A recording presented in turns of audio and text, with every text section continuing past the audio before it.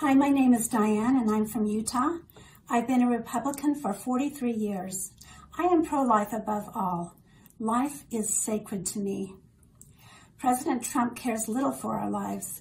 He's proved on numerous occasions that he doesn't. Here are 5 ways that he has devalued life. Number 1, early in the pandemic, a cruise ship docked off of California with many passengers on board who were suffering from COVID-19.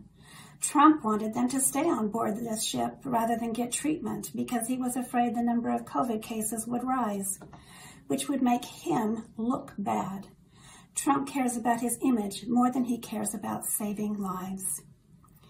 He called COVID-19 a hoax and completely mismanaged it. 180,000 Americans have now lost their lives. Number 2, when Vladimir Putin placed a bounty on U.S. troops in Afghanistan, Trump did nothing to warn the troops or to protect them. What kind of commander-in-chief betrays his own troops? Number 3, our president has ordered immigrant families torn apart and children caged at our borders. These are innocent children who need their parents, and they need our protection.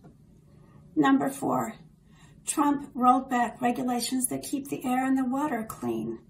Bad air and bad water are bad for our health. They can cause premature deaths. Trump doesn't care about our health or our lives.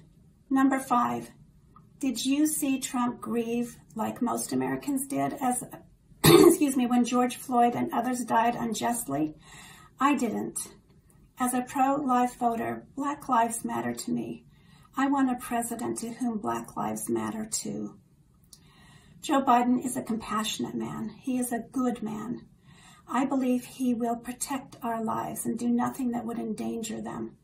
As a pro-life woman, my vote will go to Joe Biden this November. Thank you.